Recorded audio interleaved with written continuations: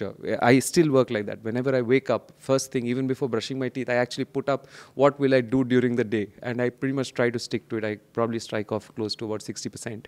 Know very early that there are some things that even if you put those 10,000 hours, you may not get there.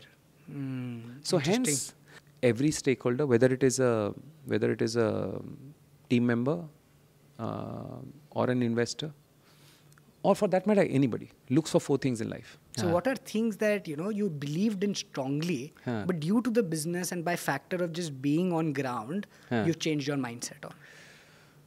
Interesting question. I've never been asked this one.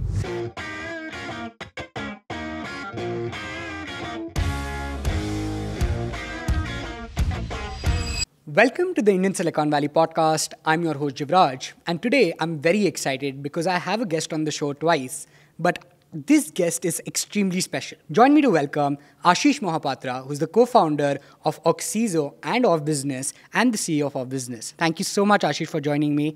Incredibly delighted to be hosting you. Thank you for having me the second time again, and really enjoyed the first time around, so looking forward. Yeah, no, I think there's so much that has happened since last time, right? That was about one and a half years ago now. And the ecosystem's changed. The business has come such a long way. The world's changed. The world's changed completely. We are now back in normal, right? Like we're meeting in person. And so I want to uncover everything in terms of the delta that's happened. But a very interesting point to start is brilliance and being exceptional at what you do, right? And where I come from is that in this period, you've also done some very interesting public arrangements. And I've loved how you've spoken about the excellence bit, the ambition, being great at what you do. And this proves in your trajectory, right? Somebody who comes from a small town, but cracks IIT, cracks the big companies, McKinsey, Matrix, you go to an ISB, and now you're sitting here having built a $5 billion plus valuation company and another unicorn. Talk to us about this DNA, right? What does the word exceptional mean for you, brilliant mean for you, and how have you imbibed it? How do you live by it? I think the word exceptional per se, I mean, frankly, when I was a kid, I didn't know the word, right? So the way it started in my case was that if you had to do something, you had to be really, really good at it. And to first understand how much you have to be good at it, you have to know who's the best at it. Okay. And then after having figured out who's the best at it, if you have this ambition of saying that I'll beat him by leaps and bounds, that's a good starting point. So that's how I approach problems, right? So saying, hey, if I'm starting up something new, let me go through that 3-phase process. I mean, obviously, I will not end up there in almost all my pursuits, but if at least the pursuit is the same and the approach is the same, likely, you'll have results sooner than later. Yeah, but there's this thread, right? I mean, almost at everything that you've approached, you've ended up excelling at it. I want to go deeper there and understand, do you think You're too kind, I must say that. No. I mean, it shows, right? I mean, there is tangible proof and people around me. I mean, the best compliment I've actually heard about you, and maybe this deserves public recognition, is if there's a new age founder who can build a Reliance, it's probably you, right? What do you think works for you the best, right? What is it that you do when approaching a new problem statement that by the end of it, you've mastered it? So to me, I think about 5 parts, and they're very different from each other. Okay. So the first part is around getting people around you. And frankly, not really getting the great people around you, because that many people can really carry it forward, but getting people who are unskilled and getting them motivated so that they can run for you like crazy. That's when you build a business. If you get great people around you, at the end of it, you may not end up building a great business because you may lose them. Right. Plus, on top of them, you have to pay them and stuff like that, right? So one is getting masses around you and getting them completely motivated towards the goal. It's something I'm good at. That's one. Second thing that I'm good at is discipline. Like, I think doing the same thing over and over again doesn't tire me. And I look forward to the next time, and when the next time comes around, I look forward to the next time around. So just the very basic discipline and rigor of being at it. Even if it bores you, I don't care too much. So that's second. I think the third is energy. Like, all of us have draining schedules. Just to make sure that, you have longer hours. I don't want to mention any hours because that's a taboo right now, but longer hours than what you can do. Yeah. A bit of 20% maybe, but day in, day out is something that I think it requires. The fourth thing that I think is to think differently. at a very core level. Many people actually think of innovation at a superficial level. Many people think of, pursuit of excellence at a very surface level. I want to think of something very deep. Like, for example, if you look at what we've done in our business, it doesn't probably differentiate at a very customer facing level, but at a business model or level, it really innovates, because it combines two things which were hitherto not done at an institutional level, which is financing and commerce, right? So think of innovation at a very core level is the fourth. And I think fifth is just ambition, which is what we spoke about when we started. So just think of something, right? Like I always say, think the unthinkable. And unthinkable has to be utopian to begin with. So those are the 5 elements, I would say. Absolutely. No, I think all of those 5 are very interesting. That brings me to the point that when I had the first conversation with you, I recognized very distinctly that there is a sense of structure in your communication and in your thoughts. How deliberate are you to make that happen, or does that come with years of practice and eventually this is the output of it? See, when I was growing up, I realized that you had to pack things in a day, right? And the days are finite. You have 24 hours.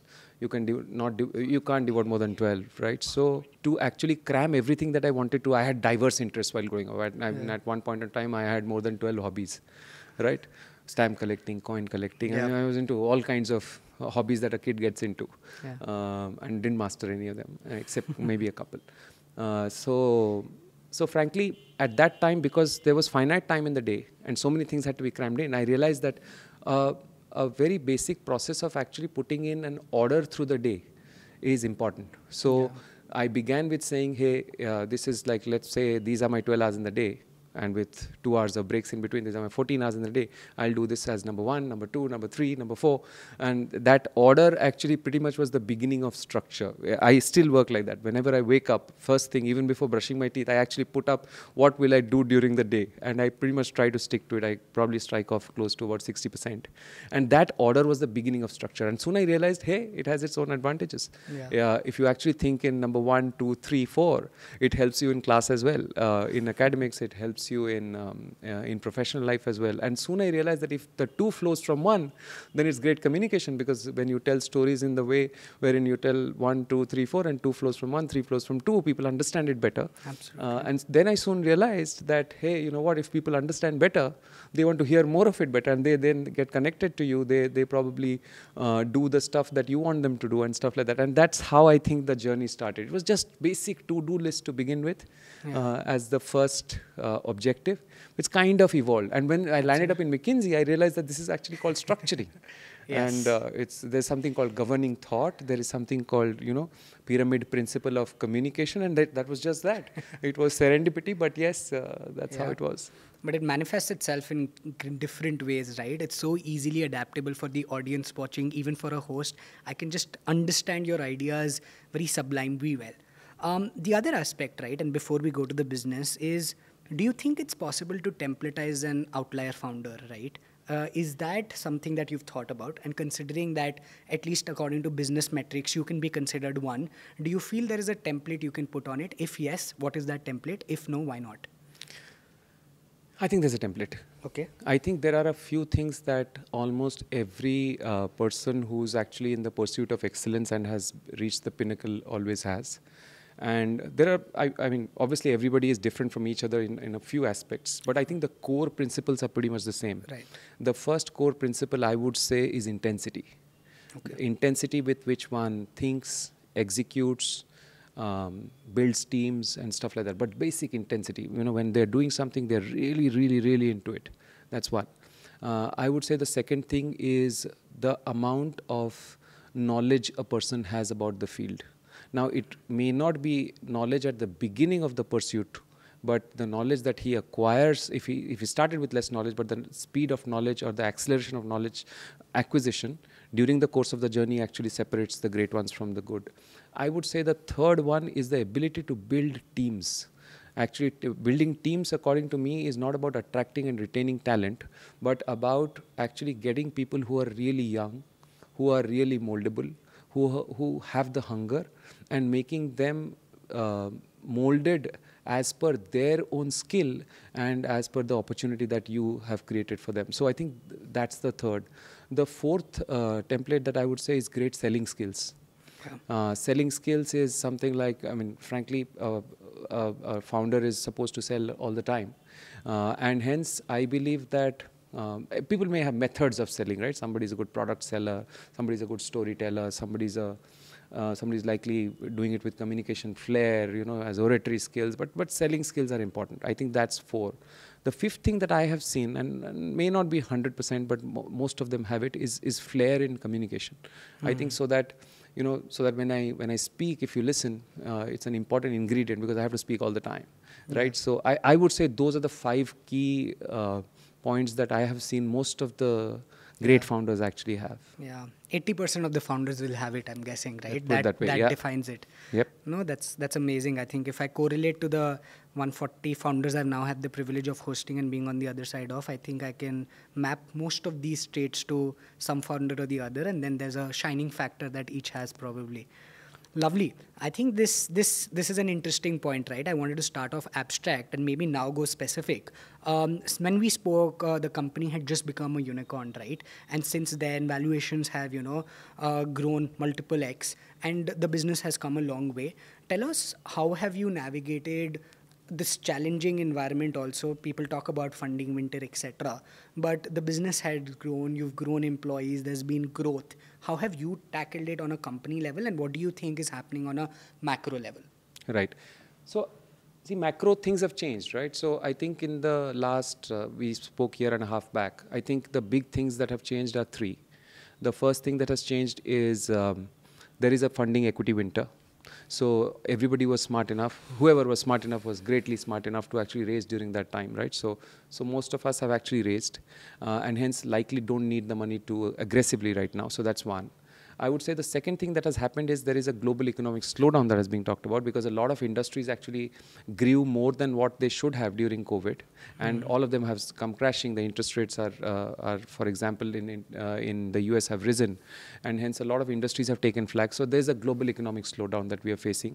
And the third thing that we've seen is that particularly in industries that we are present in, or industries that are much more core to the economy, the prices have really, really crashed. The material prices of anything that you pick up, whether it is textile stuff that you're wearing, whether it is plastic, whether it is oil and gas, whether it is metals, prices have really, really crashed. So hence there are effects on the balance sheet and P&L to speak about. So those are the 3 things that have really happened.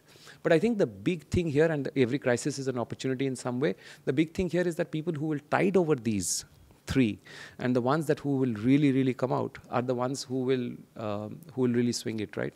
So just to tell you, I mean, everybody knows this. The big story is that out of the 1930s depression, we got Walt Disney. Yeah. Out of the 2008-9 meltdown, we got Bajaj Finance, right?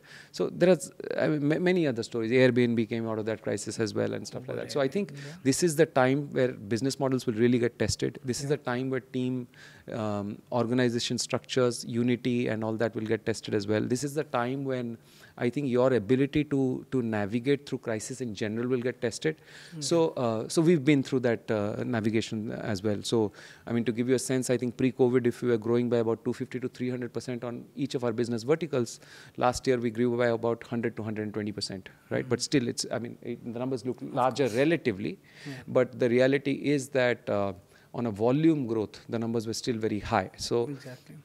So what have we done? I think I mentioned one, which is we raised when the time was right. When the time was right. So that was one. And the second thing that we did is we are very people focused when it comes to an organization. Yeah. So whenever we've had crisis, we've kind of called everyone who's within the company to get along and pull up their socks the most than when times are great. So I think we focused a lot on people. We focused on retention a lot. We focused on empowering people at the ground level a lot, because there are things that that we've pulled off in the last 1.5 years, which we had not done in the beginning of our journey, and it's all come from people down the line. Like for example, we've now gone into manufacturing, we've gone into processing, we've gone into packaging. We were a pure aggregation platform to begin with on the commerce side. In the financial services side, now we are a much more holistic financial services player. We were initially just financing, but now we are into other forms of financial services like debt syndication, bond structuring, a bit of wealth management and stuff. So we've got into newer stuff. Most of these are led by people who are young, people who've spent a lot of time in the company, have with homegrown talent. So that's I would say the first big change that we've done, that we've driven a lot of new initiatives with young people. The second thing that we've done is that we've stuck to our core values. Our core values, irrespective of the business, are straightforward. First, it has to be profitable, right from the word go. Second, it has to be bigger in scale, right from the word go. You cannot expect it to, be profitable or large in scale after 2 years. It never is. It has to be within 2 months. The third thing that we've stuck through is that the business has to be very, very clean. Not just from a statutory standpoint that many companies achieve, but from a governance standpoint, from a corporate governance standpoint, meaning that if you've promised to your ecosystem anything, you'll have to stick to that. So I think that's the third core value. And fourth core value is to chase for growth. And we believe that the fourth core value, hence, is an outcome of the first three. So sticking to that core, innovating with young and new people, getting into newer business streams is what we've done. And that kind of has sustained the growth during these tough times. Because otherwise, if you look at relatively what we've done with respect to what others have done, I think we would be streets ahead, immodestly so. Absolutely. No, I think there are numbers to prove it, and there is qualitative evidence as well. So kudos to everything that's happening. Let's double click on the profitability bit, right? And this is a song that you've been singing since inception. However, it's a new one for the ecosystem, only comes when the funding winter has stuck. It was a fad to begin with, yes. Yes. So I remember a young VC telling me in my beginning days that, hey, if you are thinking about 0.2%, 0.3% PAT and all that, you're talking like a banya, you talk like my, granddad. And my granddad is well past. So, so it's the fashion now. No, exactly. Sometimes old values last long. Yes. And in fact, in our conversation also, you called yourself the Chief Profitability Officer. Yeah, we spoke about profitability years. as well, particularly. Right. What I'd love to know from you is, now that you've seen the ecosystem around you, you've been here for a while, 10, 15 years combined, VC plus founder. Why do you think that happens, right? And why do you think the tide changes, everybody's voice changes as per the tide, while you have stood the test of time? Why so do you think? So the question is, why have I stood the test of time, or why do people change? Why do you stay constant to your belief vis-a-vis what the ecosystem says, and why does the ecosystem only say it when it's necessary and not all the time? Oh, okay. So I'll tell you first why I stay. So I think I am a man of who I was born as. I was a man of my upbringing. And I believe that my greatest chances of success is when I am myself, right? Yeah. So I want to be the way I am. When I was born up, one of the biggest first inspirations for profitability was my mom, who was a professor in physics.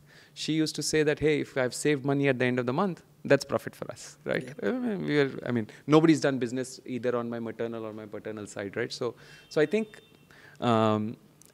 just that saving mindset translating to profitability for an institution is something that is very core to me. Other values that I talk about, whether it is young talent, molding them, that also has seen a change. People used to talk about it, taking industry experts, catch them bring them and they'll catch the ground running and stuff. That also has changed, right? So I think just those core values with which I was born, I saw them to be real. I saw them that when I was sticking to them, I was being more successful, is the reason that I stay who I am, right? And I wouldn't change even if the world changes, because frankly, I don't know anybody else better than myself, right? So why does the world change? I think it's a function of times. When money is really, really cheap and, and abundant and available, what happens is people chase growth. And when the money is not there, you'll have to generate the money from somewhere, and hence profitability comes into fashion. I think that's how financial markets are. That's how economic cycles are. And hence the world flows in cycles, in ebbs and flows. But there are a few things that you just can't change. I mean, I would love to be that. I've tried to be that in the past. And I've been a miserable failure at it. So I've always come back to saying, hey, let me get back to the core of who I am. Yes. No, that's interesting to know. Are there any other value systems? That's interesting to know. Are there any other value systems are not very natural to the broader world? Oh, there are many. Please tell us. Okay, so I think the first thing that comes very naturally to me is liberty, equality, fraternity. I read that very early in life. I actually remember where I read it. So I was a collector of stamps. I've collected more than 90,000 stamps from when I was 5. And one of the first stamps that I collected was a US postage stamp with Abraham Lincoln on it, and it used to say liberty, equality, fraternity, right? Yeah. So before I actually got to know some common words and their meanings, I actually inquired. This was in IIT Kharagpur when I was a kid. My mom and dad were doing their PhD. I went to the professor next door and told him, can you tell me what is liberty, equality, fraternity? Because this is my first stamp. I'll be a great stamp collector, thinking big. Yeah. So he explained it to me. And the idea seemed wonderful. He told me that it's there in every constitution. I didn't understand what constitution meant. He said that's the holy book of the nation. Okay. Like the holy book of the religion is either a Quran or a Gita or a Granth Sahib. Yeah. The holy book of nation is the preamble to the constitution. It's there in the preamble of Indian constitution. It's there in French constitution. It's there everywhere.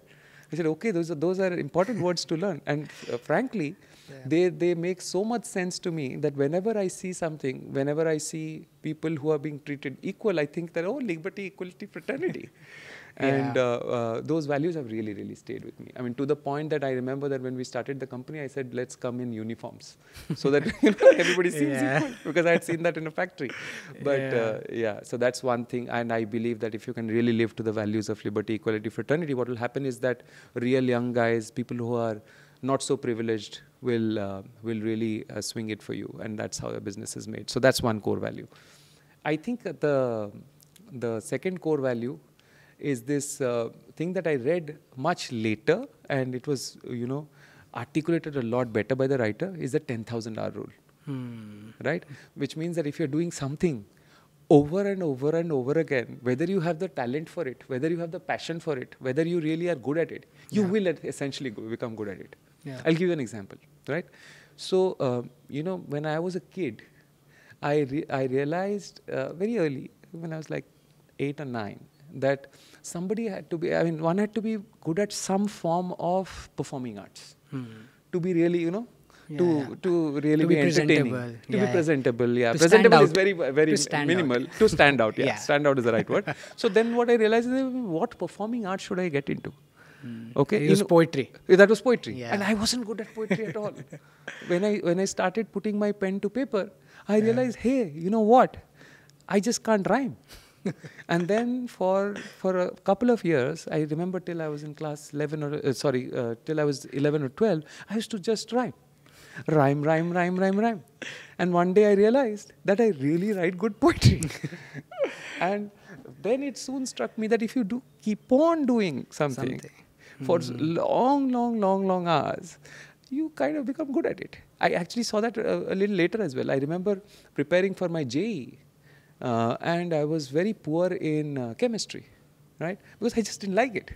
But people told me, hey, if you fail in one subject, you won't make it. Yeah. So I just kept doing. I think that's the subject that I studied the most when I was in 11th and 12th, because I wasn't good at it, right? Yeah. And I ended up being pretty good.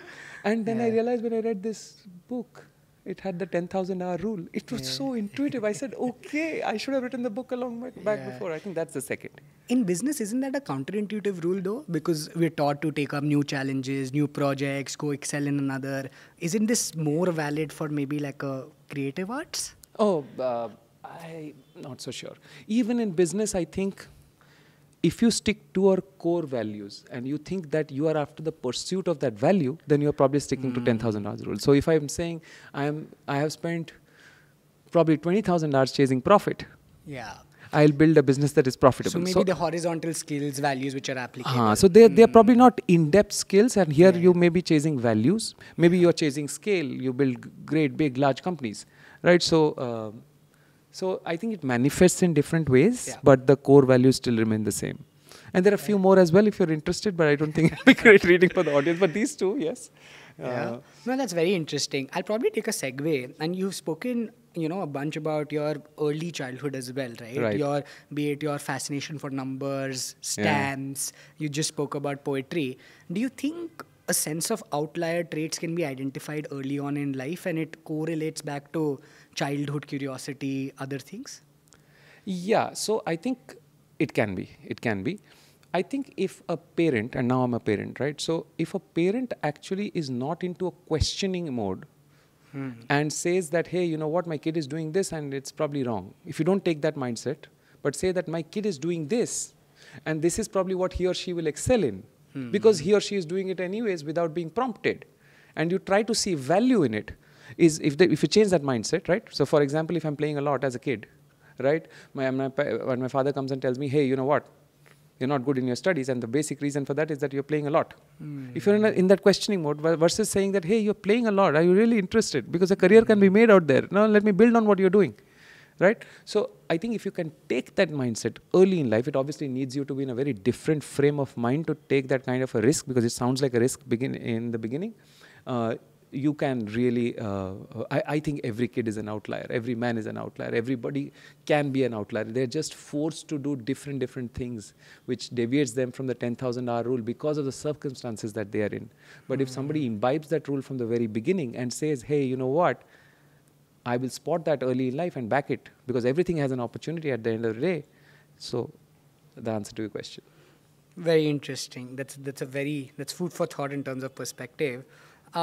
Coming to the point where you have a lot of these principles, I'd love to know some principles that you've changed your mind on. So what are things that you believed in strongly, but due to the business and by factor of just being on ground, you've changed your mindset on? Interesting question. I've never been asked this one. So what have I changed my mind on? I think one big thing that I have changed on is that initially I used to believe, I mean, I would say for the first 20 years of my life, that I put my heart and soul, not just me, but anybody puts their heart and soul into it, they'll get to the best of it. We discussed that, right? Yeah. But now I have come to realize that that may not be the efficient way, because if you're trying to build an institution, you require very many skills. And hence your ability to actually become the best of each skill that is required to build that an institution is finite. And hence you have to actually know very early that there are some things that even if you put those 10,000 hours, you may not get there. So hence... how do you evaluate that thing? Little subjective. Yeah. Right? I think in the beginning of those 10,000 hours, maybe when you're done with 2,000 hours, 3,000 hours, and you're measuring that intuitively, and you're seeing that the trajectory is not as good as what you have achieved when you got to the 10,000 hours where you really achieved, you will really know by yourself. Like it's like a kid playing cricket, right? And trying to learn cricket. He's been there for like 6 months, but still he's not great in defense. He should know that, hey, you know what? I may get there, but maybe after 20,000 hours, and that's inefficient. And that kind of has streamed inside me that, hey, you know what? It is better to hire certain skills. It is better to look for some skills in a partner. Like I'll tell you one, my way better half in both personal and professional life, one who's been on your show, Ruchi Kalra, she's great at attention to detail. Great. I mean, she can actually find out stuff that no human or even eagle eye can, right? Wow. In general, right? And hence, whenever it comes to that, I don't pride myself in the fact. I just say that, hey, you are too good at it. Let me not go there. Yeah. It's not that I've not attempted it, but whenever I've attempted, I've been a miserable failure at it. There are other skills she brings to the fore where I believe the same. So those are skills in a partner. There could be other skills that you hire within team members of yours. So that one thing is where I have really evolved. Now I don't believe so much in the 10,000 hour rule, because I think all the 10,000 hours skills that I had to attain, I've already attained. Now let me look for it in others. Got it. I think that talks about judgment, right? Having that sense of judgment ki even if I spend these 10,000 hours judgment and being objective at it. Yeah. Because people don't want to admit to themselves that they're trying, but they may not get there. That's a big call to take on yourself, right? It just seems very insulting to yourself. Yeah. That, hey, I'm trying, and I've really tried, but I'll not get there. Let me dump it and look for it in someone else. Absolutely. Super interesting. Awesome. One thing that for me comes to mind, and this is borrowed, right? So I'll double click on that. On Shantanu's episode, you mentioned Shantanu Deshpande, barbershop. Yes, the barbershop. You mentioned this intuitive yet counterintuitive thing about measuring short term really well and not taking too long an outlook to each thing, because Yes. that helps you get complacent. Very counterintuitive. Yes. Yeah. I Talk get to us- questioned on that a lot.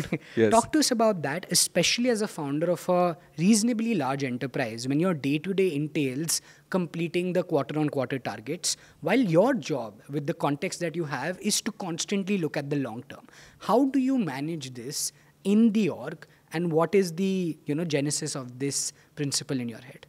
So I'm not long term. Let me put it this way. Okay. Because I realized very early in life that that's too big a risk to be taken. Because I remember when I started my professional life with ITC, okay, I was a manager of close to about 35, 40 odd fitters. These were mechanics on mechanical machines, right? So whenever I used to tell them, and I was a fresh grad, right? I used to tell them, hey, why don't we do this, and this will be good for the life of the machine, okay? I realized they never used to do the breakdown maintenance, and they used to only go after that long-term work. So I remember thinking about that, hey, why are these guys doing it? Because I realized that waiting out for the long term is actually comfortable for the people out there. For delivering in the short term, they have to do hard work. Yeah. And then it kind of compounded in my head that, in my ITC, you got that, right? So there were fitters out there who were working more for preventive maintenance and cleaning procedures than attending to an immediate breakdown, because they were saying, the boss told us to work on the long term, right? Yeah, serves as a good excuse to ignore the short term. Good excuse to ignore the short term. And then something came on my lap. I remember leading a project called Kaizen. Okay. In the same factory. Okay. Where the same fitters were with me. And Kaizen was about continuous improvement, Kaizen 5S, we did everything together. Okay. So there was something called continuous improvement. And that the principle of continuous improvement is very simple. It says that if you compound daily by even a small fraction, but you have the discipline that you're compounding by at least that fraction every single day, then you compound a big deal. Yeah. Then it kind of, while reading some manuscripts around that, it struck me that, hey, what if we are compounding, okay, daily, then we will probably reach a much bigger long term than what has been laid out for us. Yeah, then the problem of solving for the long term is not exist. a question at all, because you're already solving for it. Compounding takes care of it. So what does compounding now entail? Compounding now entails first bringing the long term down to shorter intervals which are achievable. Right. And measurable, so that you're not exposed to natural variances. Yeah. And the second thing is to have the discipline of saying that, hey, today I failed, now I have to more than cover up the next time around. Yeah. So my life is all about that. I actually, when I am in the current month, I only look at the current month. At best, the next month, but never the month after next. Yeah. If I am in the current quarter, I just look at the current quarter. I never go to the next quarter. Because for me, longer the intervals, the more the excuses you can make in the short term, and hence you lose the discipline of execution rigor. So whenever I am there, I actually evaluate myself daily. I remember when I was young, and I wanted to make money like many youngsters do, I used to actually maintain my balance sheet and P&L daily. Wow. Or daily. Not that I had short-term targets and I met them, but I thought just the rigor of actually measuring yourself daily forces you to compound, because every day you want to improve. And that kind of takes care of any other long-term goal that will be laid out in front of you. So I know it's counterintuitive. It probably puts a lot of pressure on the system. It probably is against a lot of management principles, because youngsters go and read all these strategic long-term things and then come and hear this from me and then say that, hey, you know what, you just want to kill us. I tell them that, hey, why don't you practice for a little bit and let's see. We'll talk about that after you do that. Yeah. But it's something I'm very, very close to and I've seen success with. Just quickly double-clicking, I understand why this works for execution. However, considering that you probably have the most context in the organization because you've, germinated the idea, you've got people together, etc., do you lose out on the advantage that you have of thinking long-term because of the context that you have? Is that ever a trade-off that you have to make because you are focused on the immediate? So I see the merit in that. It's just not me. So the way I think about it is that if we are compounding, at the end of the day, somebody in the organization will directionally figure it out. Will add some level of innovation, because I will tell you very honestly, what we do today is obviously quite different from what we started off with, because it has evolved. But 10% of that ideation has been me. 90% of that has come from the org. And I would say, I would put a gun to my head. If you put a gun to my head, I would say 50% has come from the founders, 50% from non-founders. And if you really, really ask me, I think more than 30 to 40% would have come from people really down the line. So I think the direction of what can be innovative and what can really change the long term can and should come from the org. Not you. Yeah. Interesting. Maybe that, surpasses the assumption that the founders need to hold the responsibility of always shaping the long run. Absolutely if the right. org is such where Absolutely you can right. shape the future of the org as a org, not founder-led. Like, Very for example, interesting. I will tell you that all these, I was talking about these fee income kind of services to you just before we started, or maybe just in the beginning of the podcast. We have started a lot of fee income services on top of financing. It actually came from one of our first batch trainees who now leads that business. If you look at the entire idea of us getting into manufacturing, it actually came from somebody within the org who actually leads that business today. So, and kudos to them. And I think the reality is, as a founder, you don't really see things from that vantage point that you have. Whereas people who are a little bit down the line probably have the advantage of seeing both the strategic point of view as well as the things on ground. Yeah. We've evolved like that. I see merit to what you're saying. I'm Yeah. pretty sure some orgs do it in a different way. Yeah. But I just find this a lot more adrenaline rushing. Got it. No, very interesting. I think interesting approach to how to build a business, especially at this scale. You spoke about the business evolving, right? And it's interesting. I asked you very briefly, and it's fascinating how I have at least not in public heard you talk about the intricacies of what you do. And you've gone on record to say that this is an unsexy business. This is not very intuitive. I don't want people to do it, right? Yes. I think it's catching on now. Everybody wants to now do the unsexy.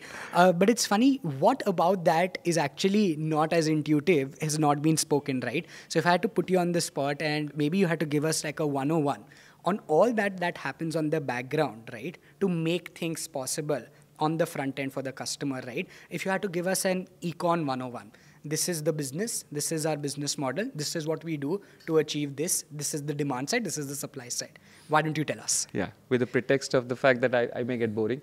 So, our business was designed for SMEs. Okay. SMEs are small and medium enterprises, people who are not large corporates, people who are not very small, like the micro guys, right? So, let's say people with turnover between, or organizations with turnover between 10 crores to 1,000 crores. Our business was designed for that. Our business was designed for the commanding heights of the economy, meaning people who are either manufacturers or infrastructure service providers, not the distributors, not the retailers, not the IT guys and all that, who are not the commanding heights of the economy to begin with. So, real core economy. Having said that, if you look at this sector, it faces three specific problems. The first problem that it faces is that of buying power, because most of manufacturers and infrastructure service providers have to buy raw material. Right. Now, most of these guys are small. 10 to 1,000 crores is small. So, hence, they do not have the volumes to actually buy from where it is sourced from, either a manufacturer or maybe an import source, or from the mine, mountain, field and sea. So, they don't have the buying power, and they also do not have the power to buy on advance. Hence, they tend to buy from intermediaries, and hence there are lots of intermediaries in that chain. And because there are lots of intermediaries in the chain, and because of the fact that there is no pricing tag to raw materials, what happens is that generally pricing discovery is a problem. So, what happens is that a lot of IRR gets loaded onto the supply chain. So, that's one, buying power, okay, for this 10 to 1,000 crore kind of guys. The second problem that we wanted to solve for was working capital, because fundamentally in buying in B2B commerce, what happens is that you buy on a credit term. You do not pay on advance. You do not do cash and carry. 99% of the business is on credit. Now, because it is on credit, what happens is a working capital comes in. Somebody has to fund that working capital. Now, banks for these relatively smaller guys, the guys who are between 10 to 1,000 crores, are only relevant to the extent of 25 to 30%, which means that the same guys you are buying from, the intermediaries, those are the ones who provide credit, and hence they charge a bomb for it, because it's not institutional credit in any way. And hence a lot of price again gets loaded to the supply chain. The third problem with these guys is that they are a prisoner of their own ecosystem when it comes to business development, which means that they work with the same set of guys as customers over and over and over again, and don't really look at newer sources of revenue. That's a SME and the problems that he engages with on a daily basis. We said, okay, let's build a SME network that solves for all these three problems. Because then you're building a network wherein a lot of people can get advantage from it, and every new entrant not only helps himself, but everybody else also currently in the ecosystem. So we built a solution which was three-pronged, and hence it became three businesses. Everybody knows us as two businesses. We are actually three businesses because we solve those three problems independently. So the first problem, which was about buying power, we said, okay, we will become this one large intermediary wherein we pick up material from the source, from the manufacturer, and give it directly to the SME who has to use it. We'll bypass all these intermediaries in between. Sometimes there are 2 intermediaries, sometimes there are 5, sometimes there are 7. You take those out and you basically make a saving in the supply chain. You keep some for yourself and you give something to the SME. As long as you're keeping something for yourself, you're profitable because you keep more than what you expend. That was a very simple model, and this is what OfBusiness is today. There were certain segments in which we branched out to, which I'll come back to later. Sure. Now, if you go to working capital financing, we realized that, hey, you know what? The banks do not provide credit because one, they look for collateral, and second, they net out the creditors because anyways the trade is giving you credit, why should the bank fund it? Yeah. We went and said, we will actually not replace the bank, but we will replace the creditor on the balance sheet. We said we will operate like a creditor. We will give you a credit card against which you can do purchases, and those purchases will be for buying of raw material. Initially, it was just for OfBusiness, but slowly over a period of time, OfBusiness is only 10% of what Oxizo is today. But that's how Oxizo was born. Oxizo said, okay, you are buying material out there, I will finance raw material purchases. Not just what you're buying from OfBusiness, but what you buy in general. That became our second solution, became Oxizo. Over a period of time, it has started doing other stuff, but the core is still the same, similar to what OfBusiness is. The third problem, which was this problem of business development being a prisoner of it, of your own ecosystem, we developed a solution called Bid Assist. Now, what Bid Assist does is very simplistic. What it says is that if you look at our kind of customers, the 10 to 1,000 kind of customers, they have revenue from two sources. One, public sources, like government itself, like government-owned companies, Indian Oil, ONGC, GAIL, or government-owned authorities like National Highway Authority, Airport Authority, and stuff like that, right? So one is government, the other is private. If you have to, everybody tries to get a bit of government work because the margins relatively are higher but not cleaner. So they maintain some ratio of their business in it, maybe 20 to 40%, right? For that, they have to get into tenders. Now, tenders are voluminous and non-standardized. Close to 18 to 19,000 tenders get released in a day in India. In a day.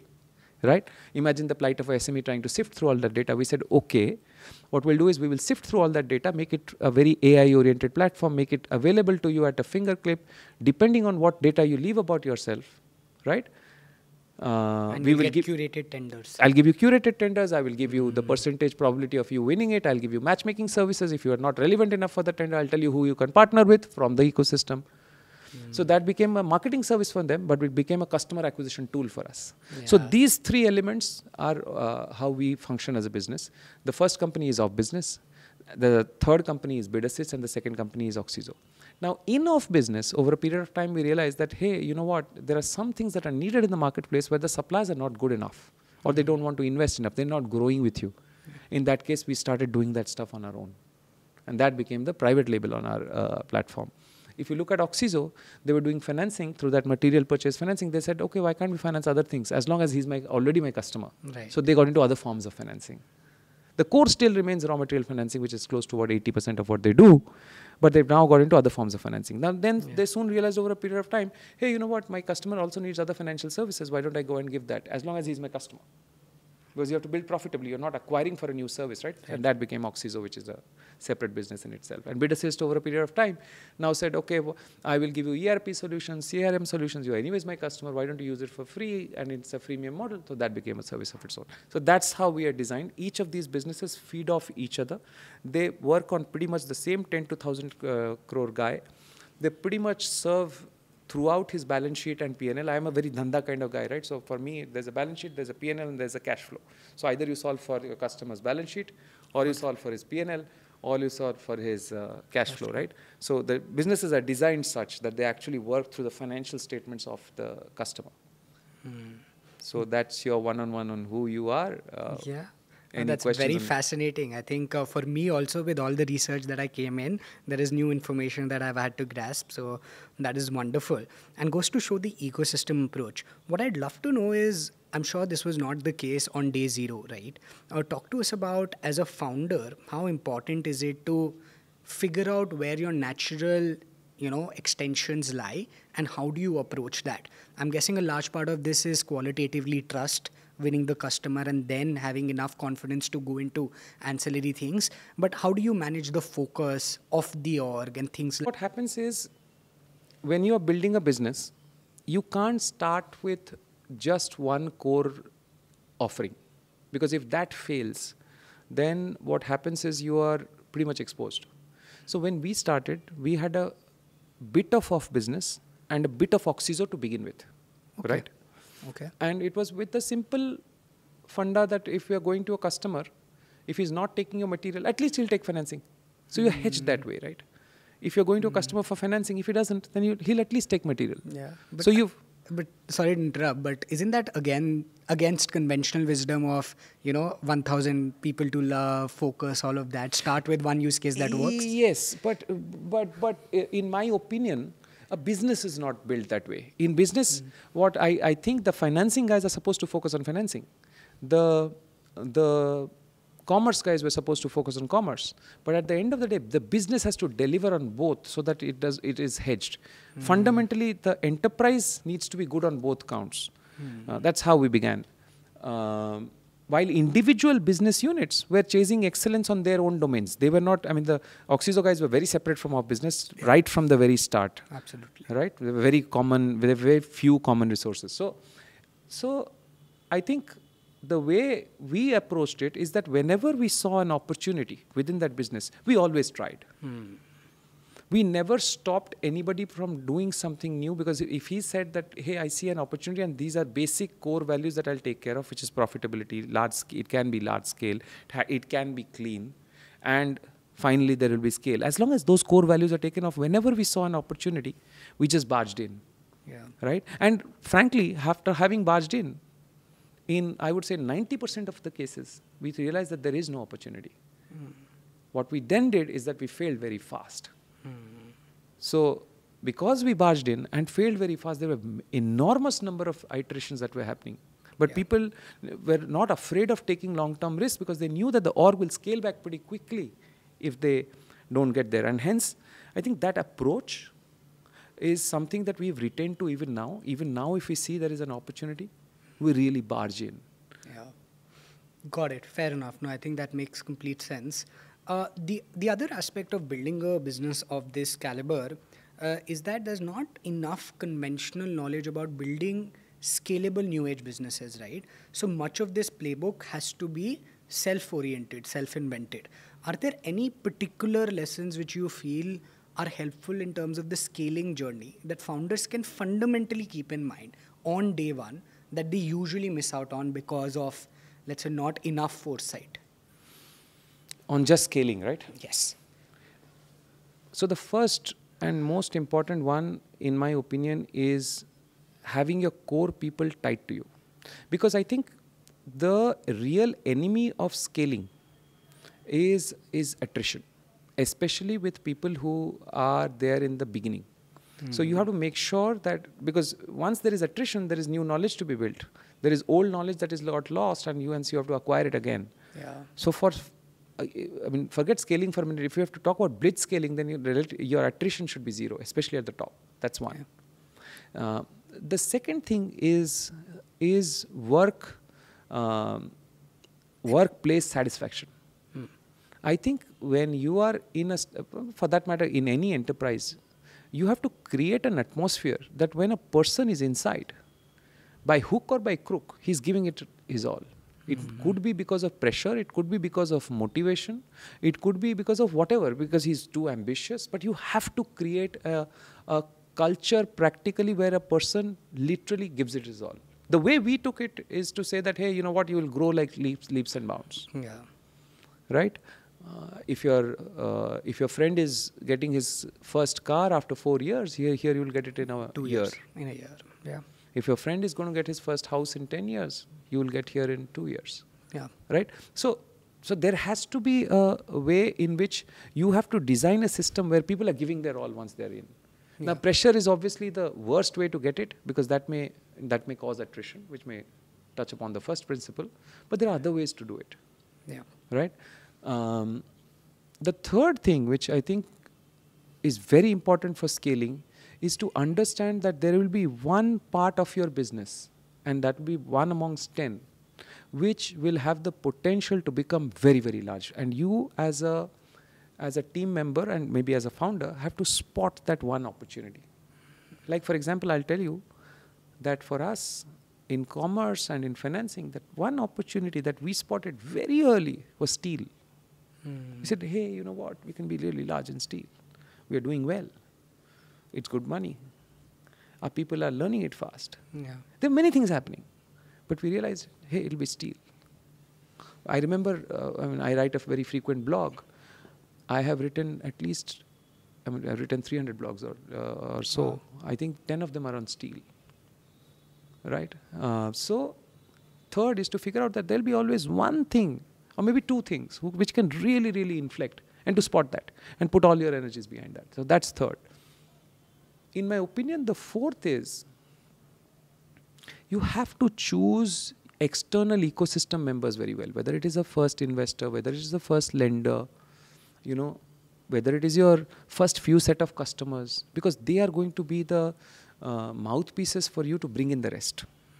I think if you are poor in choosing the first few external members, internal is still okay, you can play around. There also you will lose out in scale. So I think those are the kind of things that come to my mind in terms of what you need to do if you have to achieve very large scale. Absolutely. That last one is pretty counterintuitive as well, because, they usually founders talk about internal first members need to be very carefully chosen. You can't make a mistake. External. There you will make a mistake. I believe that in people you will always make mistakes. Like I am talked about, or members of OfBusiness, whether it is Ruchi Kalra, Bhuvan Gupta, all the early founders, we are talked about as great people leaders. But to be very honest with you, I don't think we made such great choices. But we made many choices. Yeah. The reality is each of us got in at least 10 people who worked alongside them. And 5 of them are left. 5 of them were gone within the first year. But the 5 that are left are the ones that matter. Are worth their weight in gold. Yeah. So.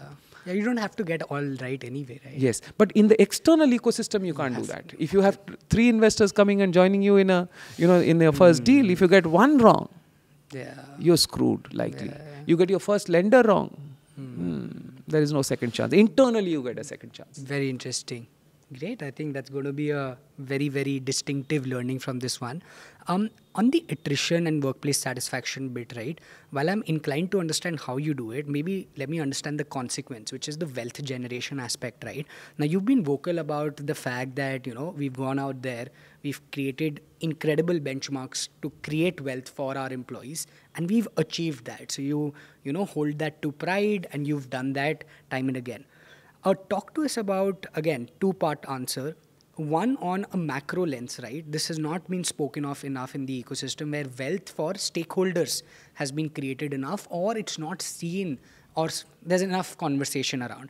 And second is, how did you forward-looking or in the moment ensure it, right? It's okay to now look back and be like, okay, we did this, but it's not as achievable for all founders, or does not seem like it.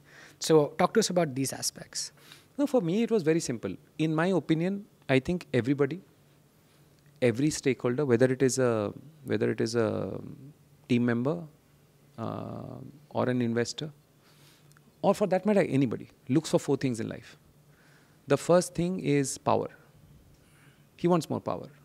So today, if my power is reducing with age or stage, I would know that I'm not doing that well.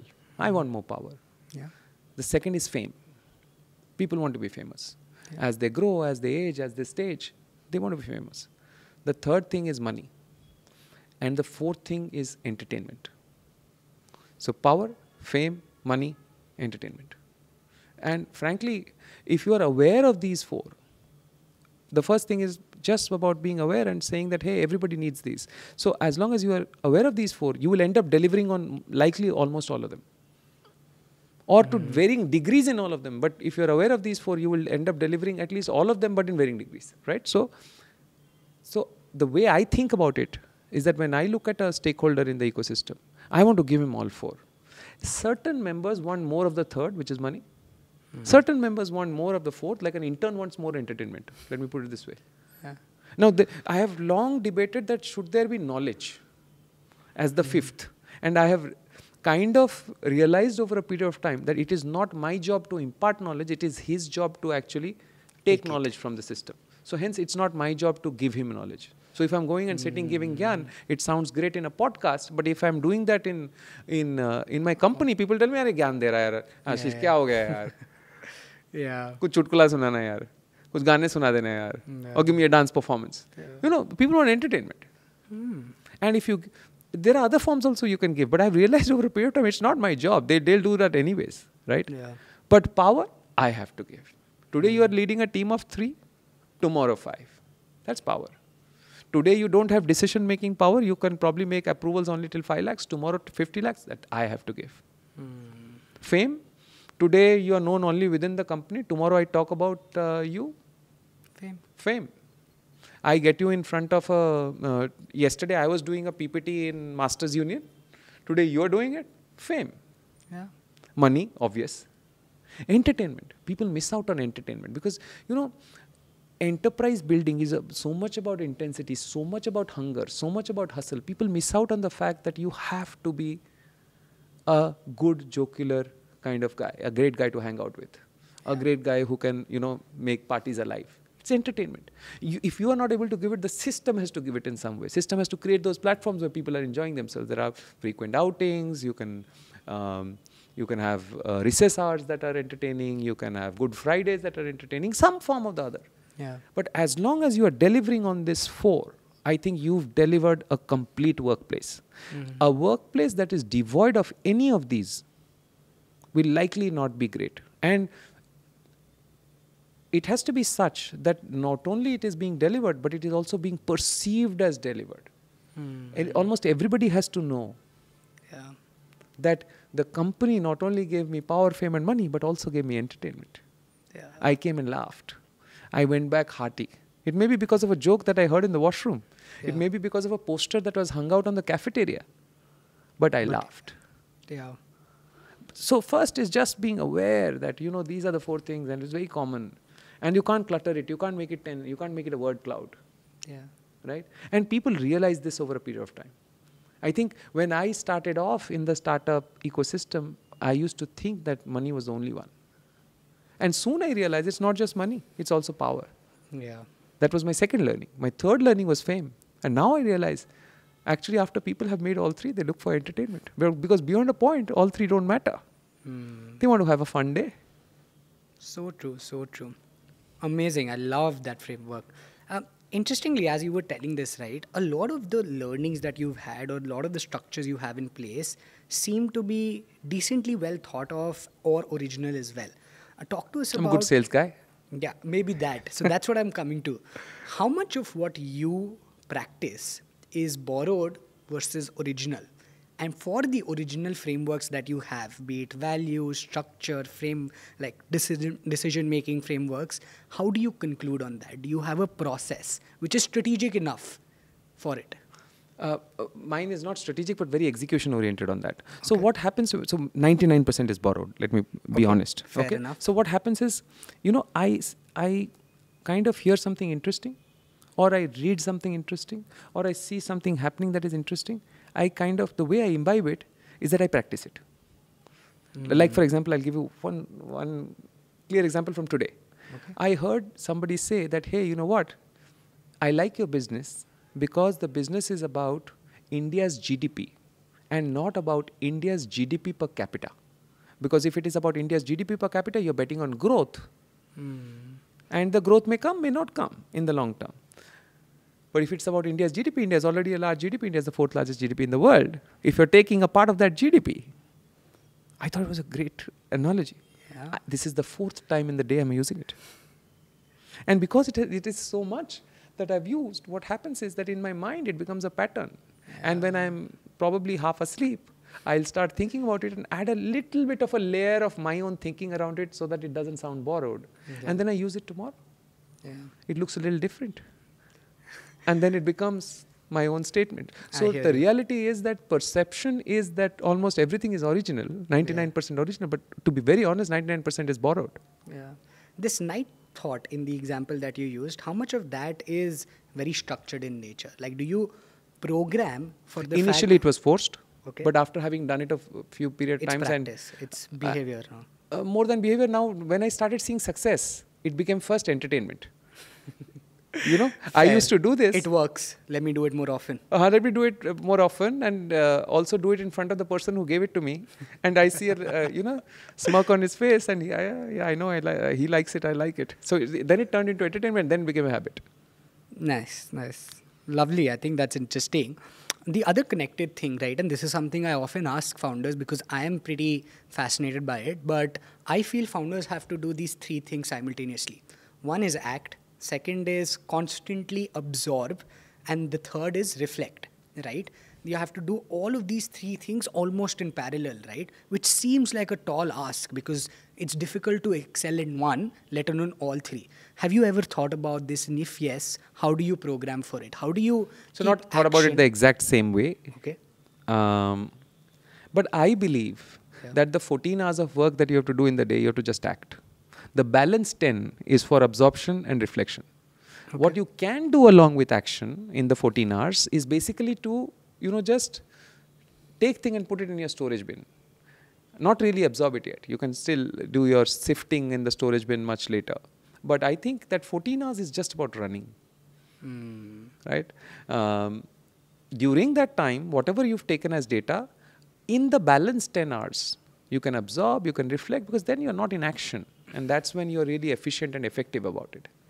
Got it. So that's how I think. I think fundamentally, the moment the clock strikes 8, to the time the clock strikes 10, or maybe to the time it strikes 11, with the breaks in between and all that, you should be in action mode. Everybody should be in action mode. Maybe you're not running around. Maybe you're not working all the time. But you're at it. But you are at it. You are at the goal.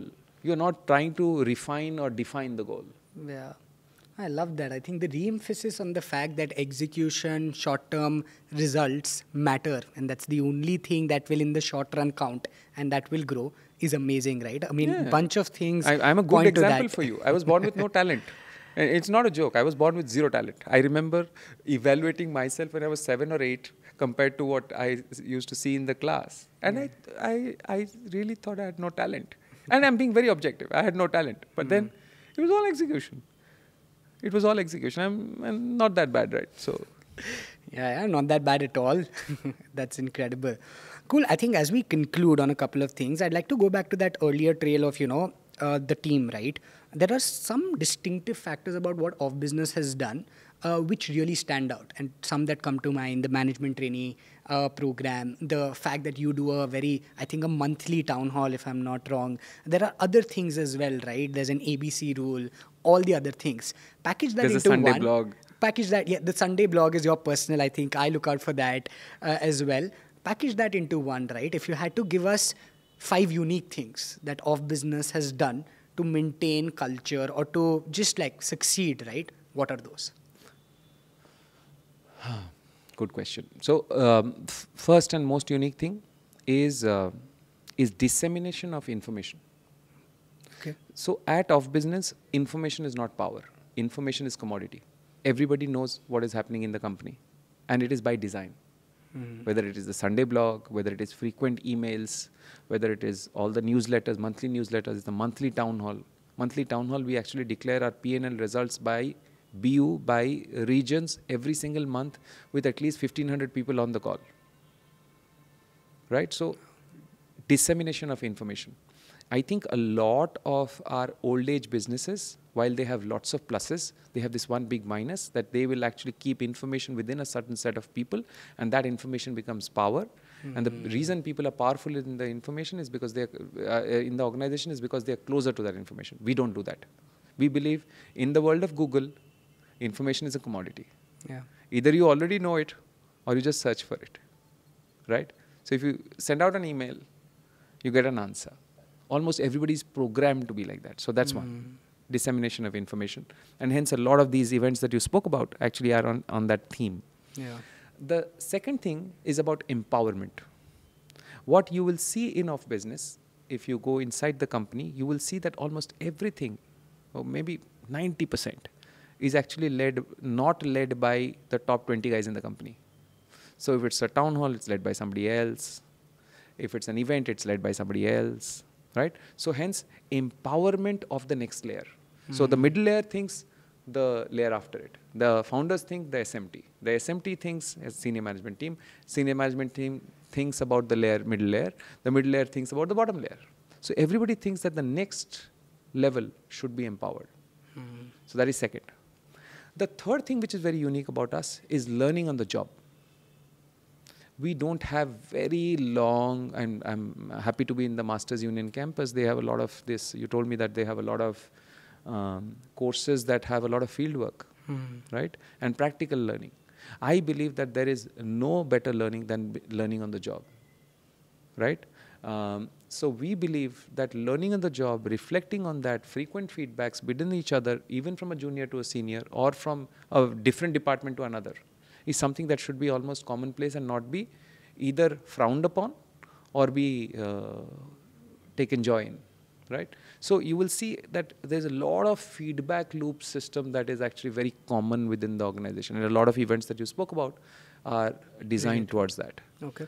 The fourth thing that we have done in the organization is to say that it will all be about growth. So when everybody asks, what will I get in OfBusiness? We say growth. Now he asks, growth in what? We say growth in power, growth in fame, growth in money, growth in entertainment, right? So growth. So growth is a thing that everybody likes. Nobody likes stagnation. Nobody likes to, shrink in size. So if you look at all our town halls and all that, not only will it talk about our past performance, it will also tell you how we'll grow into the next big one in this month, right? Because it's a monthly town hall. Yeah. Right? A lot of it is about growth in the short term. That's how we've evolved the growth one, right? Yeah. I think the fifth thing that we've done uniquely within OfBusiness is to say that we will not, make people actually evolve. So we don't want people to be in the same roles for years together. We want people to try out different roles. If you're in sales, try out marketing. If you're in sales, you try out operations. If you're in operations, try out some general management. You maybe try data and all that. We want people to experience all kind of other stuff. Unlike other organizations who tend to bucket you into one function because that's when the organization derives best out of you for the organization's interest, what we believe is that in the early years, one should experience very many things so that he can take the call and the organization can take the call after a bit of iteration as to what he's good at in the early years. After that, you can specialize. So my advice to any youngster who asks me that, should I be doing something different from what he's doing right now, given that he's probably succeeding in what he's doing right now, is always to say that, hey, do something different. Because maybe you'll be better at it in that, right? So I think we embody that in OfBusiness. So you'll see a lot of frequent department churns within the organization. You'll see people changing regions, people changing different roles and all that in the early stages, in the first 0 to 3 years of their career. So I think that's very unique to us. I learned that in one of my previous employers, and I really, really liked about it. But my previous employer was actually, the entire organization was designed for that. It was essential to their core existence, which was a management consulting firm. But I liked that, and we've kind of implemented it. That's phenomenal. I think each of those has a deeper meaning to it, and I love the practical application of it as you've shared as well. As we go on to conclude, right, I think I have a set of similar questions that I ask most founders on the show. One of them is, how do your friends describe you, and how do your employees describe you if this is a different trail? My friends are all OFBNs, I think. So they're pretty much the same. Maybe some early friends. Yeah. I think early friends will tell you that he's very hungry. That's the first objective that will come, that he's really, really hungry. Okay, love that. I think the counter to that, the first thing that my current teammates will tell me is that he's very articulate. Right? He can put things in a form that is both understandable as well as disseminable. Understandable is when they understand it. Disseminable is when they can take it and give it, right? So I think the first adjective that they'll use is articulate. If you allow me a second, Please. I think my friends will say that he's a mutant.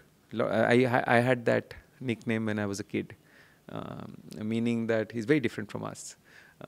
Right? Very different in many respects and all that. So they still think so, that mutant, because my way of thinking was very different, right? I was born to Brahmin parents who were both academicians, and I used to think dhanda first, even when I was a kid, right? So mutant. I think the second thing that my people will tell me, my current team members will tell me, is that I am very, very commercial. For me, the world runs on the currency of money. Lovely. So hungry and mutant, which is different, and commercial and articulate. Interesting. I think we've covered 3 out of those. We've not covered hungry as much. So maybe let's double click on that very quickly. And even before we started, you said that you are hungrier than ever, right? Now. It's increasing with age. Yes. The interesting part there is, do you think success feeds hunger? Or is it the other way around? Do you think success can make you less hungry, or does it only make you more hungry because you've tasted what it feels like? I don't think like that. I think success can both kill hunger as well as make you hungry. Okay. It works differently you can probably get complacent, or you can get turbocharged because you think that the next level is just there for you, right? So failure also works both sides. Right. Failures are the stepping stone to success. Failure can demoralize you. I think hunger feeds hunger. So if you're hungry, you'll just get hungrier with time. If you are not getting hungrier with time, you're likely not hungry to begin with. What's fulfilling then? What feeds into hunger? What's your end objective? I understand that for founders, this is a moving goalpost, all of that, right? Every successful person will tell you it's about that next thing. So I understand that hungry is a process, it's flow. But where does it lead to? I don't know. To be honest with you, I think hunger keeps growing. And maybe when you stop breathing, you see it in the next generation of professional or personal sides. I think it is a never-ending cycle. It's a never-ending pursuit. It gets passed through generations. There are reasons why it may get curtailed. But I can't think of anything that will actually stop it for me. Because I'll tell you my example, which I was telling you just before we started. I'm 42. I think I was half as hungry when I was 32. Because when I was 32, I liked some moments of leisure. Now I don't. And I am way more hungrier, maybe 4 times more hungrier than when I was 22. Because then I was also in the pursuit of leisure, along with the pursuit of many other things, right? So. Yeah. And I'm pretty sure this is going to grow with time. Love it. I think that's an interesting way to look at it, for sure. In terms of excellence, we started there, right? So I want to understand that for somebody who's excellent at what they do, they also want to keep on taking that next thing where they can excel, right? Right. You are currently at a position where you're leading some X valuation company, right? And this will grow till a point, then it'll become public. What is that aspiration? This is connected to the hungry part, right? What is that next big aspiration that you feel that you can excel but are not currently doing? Well, for me, again, it is in short steps. Okay. So, for example, I think I remember my previous podcast was with Raj Shamani. And I was telling him that my aspiration is to create a $100 million PAT company. Yes. That's how the podcast begins, right? It was about 5 months back, 6 months back. Yeah. December-ish. Yeah. December-ish. FY24, which is the year we are in, will be way above $100 million PAT, right? Way above. So for me, my aspiration is what we will do within a year. Okay. Because I'm pretty sure, or maybe 2 years at most. I've heard you say you don't ever plan beyond 2 years. You 2 years made a business plan. A lifetime. Business plan I always make for the current year. I never do it for 2 years, right? So my aspiration is my business plan for the current year and to beat it black and blue on the professional side. Yeah. My aspiration is, if I look around people from me, I have personal ambitions for each one of us My way better half, Ruchi Kalra, I want her to do certain things in this year. But that's the aspiration. I'm pretty sure it'll get done and I'll have an aspiration again. So I don't have really a very largish, it's again that compounding, that philosophy of Kaizen, right? I come back to that one. Lovely. No, that's great. I think reinforces the beliefs. We've usually, we've spoken about the reflective things about your strengths, your actions, the company. If you had to be not exactly prescriptive, but somebody who's in the ecosystem, people look up to you because you've now established a point of success and it keeps growing. Somebody who angel invests, supports young founders. What are, day one things that you will try to re-emphasize for young founders building and looking at the show? That's one. And for two, people who are wanting to become founders because they see a lot of founders like you on the other side. There's a lot of fame coming to it. There are good and bad aspects to it, right? What do you think about that? So one is for founders who are starting up and the other is for aspirational founders. Founders who've already started up, start with people. Okay. The first P, start with people. Your business will be built by people. It may get enabled by tech. It will get turbocharged with money, but people will build it. So be people first. The second P, care for paisa. The world runs on currency of money. It is true. So care for paisa. Initially cash flow, then about profits, then about free cash flow, whatever it is. It has to be built with paisa. And the third is about process. Have a process to everything. Don't try to be too jugadish. Don't try to, be in the moment and try to do stuff that seems right then. Have a process because processes scale. Being in the, in the proactive mode and trying to create processes which can make things stable, able, and scalable are things that are important to think in the beginning, that everything has to have a process. Everything has to have a SOP, a very well-defined SOP. So I would say those three are important for people who've kind of taken the leap. For people who've not taken the leap, aspiring founders, take the leap and start thinking about those three. Great. I think that's perfect. For the last question, Ashish, and this has been a pleasure. It's been more than what I would have imagined, and I was looking forward to this in my most honest self. I think this is going to be a bit stereotypical, but I'd love if you can give me a vulnerable, honest, you've been honest, but a more vulnerable answer to this, right? Considering that it's now going to be 8 years to have built OfBusiness, if you could go back to that day one, compress this journey and maybe not repeat a couple of things. What are those things and what would you tell yourself? Well, many things. Many things. I think the first thing that I wouldn't do is, I think we really started off quite quickly and we got off the ground very well. And then we started trying many, many things. I think the number of experiments that we picked up at the fag end of our first year of business was too much. In hindsight, I would probably do 20% of it. So that's one. I think we picked up too much too soon. I mean, almost everything failed. Financing is something we picked up in the second year. And after having picked up so much which didn't fire, we picked up only one thing in our second year, that was financing. And it picked up. And picked up well, right? Picked up how? Yeah. So one is not pick up too many things. And I think second would be, I did not realize the value of entertainment. I realized it only within OfBusiness, maybe in the third or the fourth year, that people not only look for power, fame and money. In my most intense self, I used to say power, fame and money, delivered, done, dusted. I realized later, no, people look for entertainment, especially the ones who have all three. So if I look at Ruchi, who's accomplished all three of them all early in her life, even before coming to OfBusiness, or for that matter, Bhuvan Gupta or Nitin Jain, I mean, they were fairly accomplished guys when they came in. Vasant Sridhar, they were looking for entertainment as well. I didn't realize that. I would change that. I would have been a much more, I would say, less intense, less kind of, demanding kind of guy, because it didn't take me anywhere. Frankly, if I kind of, 20/20 hindsight, but frankly, when I think of it, I think what I gained through that, I gained some, I lost more. I lost some good friends.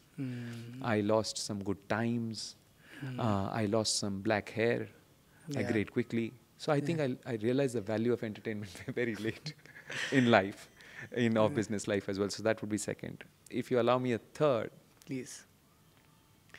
I think I realized the power of, I used to initially think what you asked, which is that the power of innovation has to come from people at the top.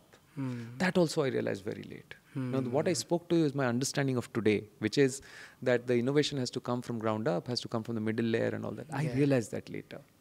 I realized that, when I was done with my ideas, I was done with Ruchi's ideas, I was done with Nitin, Bhuvan, Vasant, Pratyush, these were our initial guys, right? Their ideas. When we were done and we looked out, we saw very many ideas and they were really much better. I think if that wisdom, especially through my own experience, would have come earlier, we would have been a much bigger, larger, more profitable and much more scaled company. Lovely. I think those 3 pointers are incredible. It'd be a great point to end, but I actually want to double click on the entertainment part, right? Right.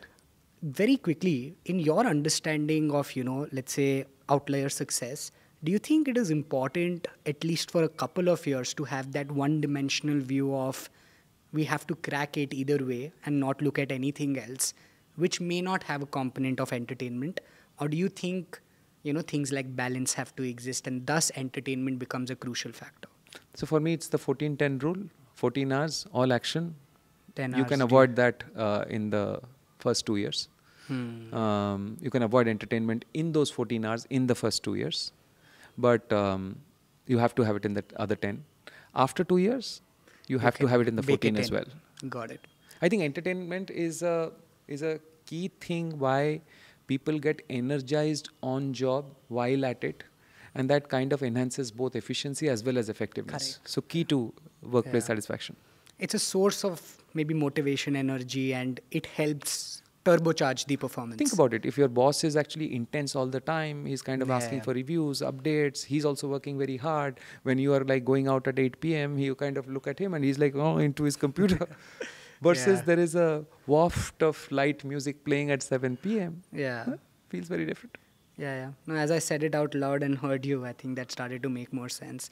But lovely. I think this has been incredible. I think we've covered a bunch of things, a variety of your principles about the company, how and what has changed and how the business functions.